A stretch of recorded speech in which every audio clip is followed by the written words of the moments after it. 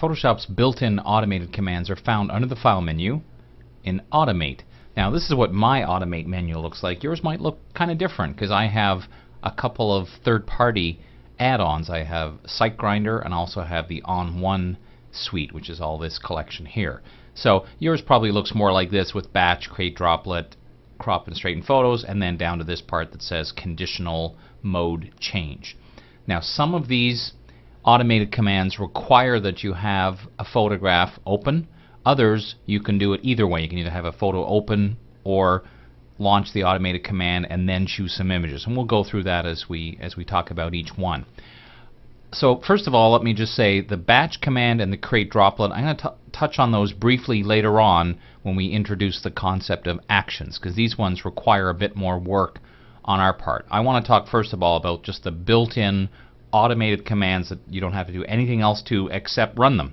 And the first example is this one, crop and straighten photos. Let me go back to this for a second. So here's my image. I found some old photos, stuck them on my scanner, dusted it off, scanned these photos in, and if you look really close you can see I wasn't terribly careful about putting them on straight because I knew I was going to use this command.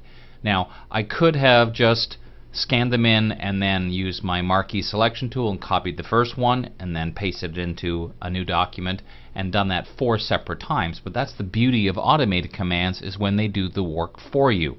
So all this is, again, is just a scan saved as a TIFF, could be a JPEG, doesn't really matter, and then I just go File, Automate, Crop and Straighten Photos.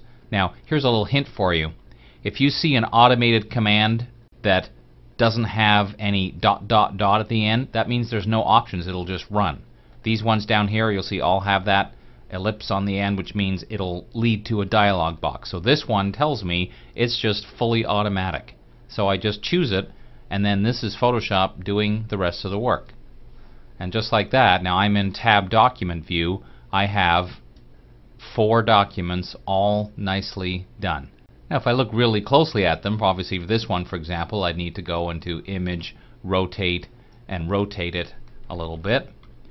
But again, that's still faster than me going copy paste, copy paste, copy paste multiple times. You can imagine if you had multiple images, putting a bunch of them on a scanner, scanning 4 or 5 images, and then using this automated command to get your separate images could be a real time saver. And of course, that's the whole idea of using the automated commands.